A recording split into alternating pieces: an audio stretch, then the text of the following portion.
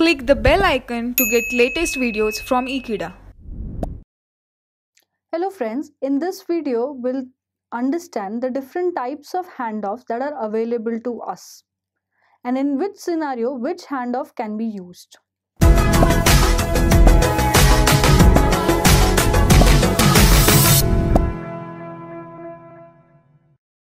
The various types of handoffs are listed here.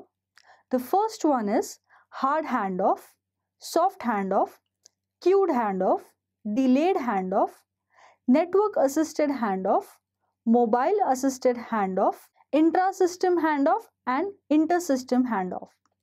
First we will have look at what is the difference between hard handoff and soft handoff. In hard handoff, the existing connection with the base station is first broken down and then a new connection is made with a new base station. Whereas in soft handoff, the existing connection is still there while the new connection is made with a new base station and then the existing connection is broken down. Hard handoff allocates different frequency channels when a new connection is made. In soft handoff, same frequency is used. In soft handoff, same frequencies is used while making a new connection. Hard handoff is not complicated because we first break the connection and then make a new or a fresh connection. Whereas soft handoff is a bit complicated. Hard handoff is used in techniques like TDMA and FDMA, whereas soft handoff is used in techniques like CDMA. We all know CDMA stands for Code Division Multiple Access and every user is divided on code and not on frequencies. Means every user is transmitting the data on the same frequency. Hence in soft handoff, we use the same frequencies while connecting to a new base station.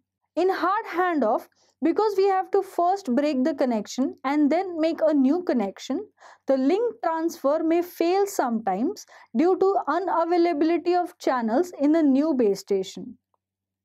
In the soft handoff, it degrades the channel availability.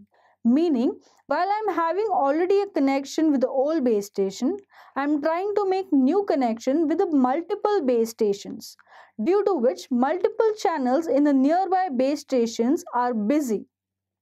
Hence, it degrades the availability of the channels or the availability of the channel reduces for making new connections or other handoffs. Now we move on to the next handoff type, which is called as queued handoff. In queued handoff, there is a queue created for handoff requests and then the handoff request is handled one by one. The queuing of originating calls reduces the probability of call being blocked, but it increases the probability of handoff being blocked. Because when we put the calls in queue, there is still the chance that every call will get answered one by one. And because of this, all the channels in the cell remain busy. If any handoff request is made, all the channels in the cell are busy and there is no channel that is used for making handoff request. Queuing of handoff is much more important than queuing of originating calls. The reason being, as I said, the survey suggests the user becomes more frustrated when a call is dropped, then a new call is not being made.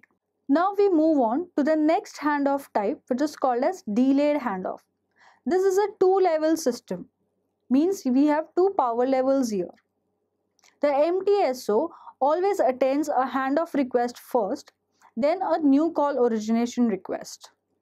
Here, the handoff request is made as soon as the first power level is reached, periodically every 5 seconds.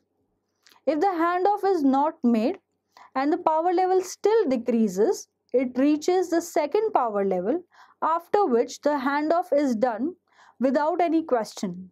Meaning the handoff is done with no condition put forward. In such scenario, if the channels are not available for handoff, then the call will be dropped. Now we move on to the next handoff system, which is known as inter-system handoff. In inter-system handoff, if a mobile is moving from one cell to another cell, which is served by another MSC, then the handoff is known as inter-system handoff. Since the cell to which the user is moving is supported by different MSC, it is not sure that the local call may remain local. It might happen that a local call becomes a long distance call and the user becomes a roamer in the next cell. Here, the compatibility between the two MSCs or the MTSO must be considered while making a handoff. We now move on to the next handoff system, which is known as intra-system handoff.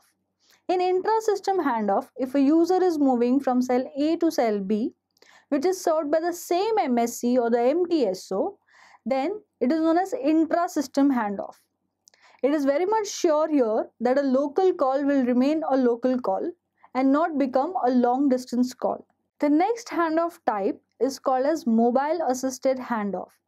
Here, the mobile stations or the mobile phones, they themselves check the power levels from the neighboring base stations and report the power levels to the base stations.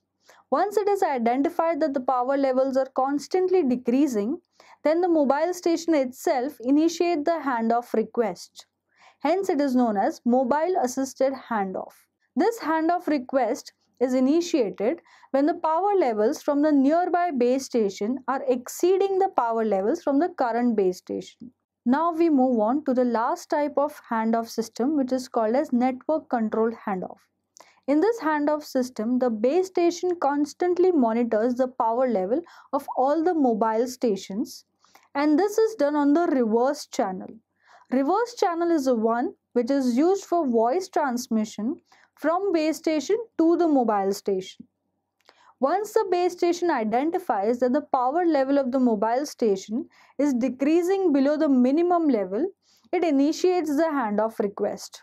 In the base station, there are special receivers known as locator receivers, which are used to check the power levels of the mobile phones in the neighboring base stations. This is identified by checking the RSSI signal, which is known as Received Signal Strength Indicator. This strength indicator level, this RSSI signal level identifies the power at which the mobile is transmitting or the mobile is radiating. Once it is identified that the power level of the mobile phone is below the minimum usable, the locator receiver reports these RSSI values to the MSC and then MSC initiates the handoff request. This is how the network control handoff takes place. Thank you so much for watching this video. Stay tuned to Ekeeda and subscribe to Ekeeda.